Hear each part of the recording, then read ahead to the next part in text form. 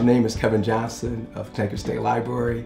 I work as a library technical assistant at the H&G unit, History and Genealogy unit. Genealogy is tracing your family history, looking up your lineage.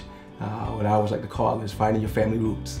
Knowing where you come from, I think is vitally important. Knowing the contributions that your ancestors may have contributed to a war or to some part of society that made it a better world.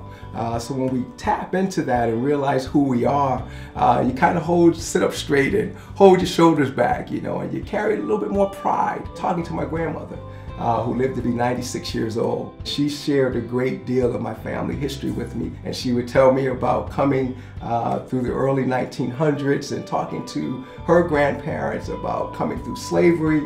So many of those stories pulled me and intrigued me into wanting to know more, and then to be able to share it with passion. To bring it to life, to let people know African Americans really wanted to be free and was willing to do all of the things that was necessary. The first step would actually is talk to your family. Talk to those seniors that are still alive and gather as much information that you can about your own family history, starting with yourself and beginning to work backwards. For African American history becomes a great stumbling block because being brought as captives to the nation, to America, the history isn't fully there. And the documentation from the owners definitely didn't leave great detailed records, but there are sometimes you can find some things, but it's just a matter of knowing where to look. Being held or found into the land deeds as property is one of those sources to be able to search for African American history. But if you're unaware of those things, you won't know where to really begin, where to search, what documents to look for.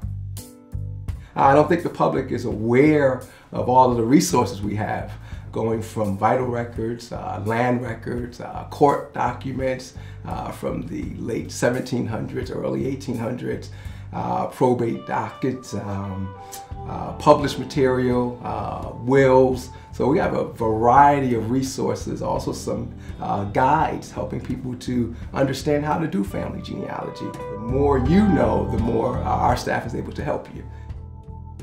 Find your niche and then try to see if you can link it to an ancestor. These were real people who lived in a real time with real issues, and some of those issues we still deal with today. Many times we look at history so general, as something that's just in a book, that someone wrote about. But until we can connect with it and make it make sense and make it real, it becomes alive.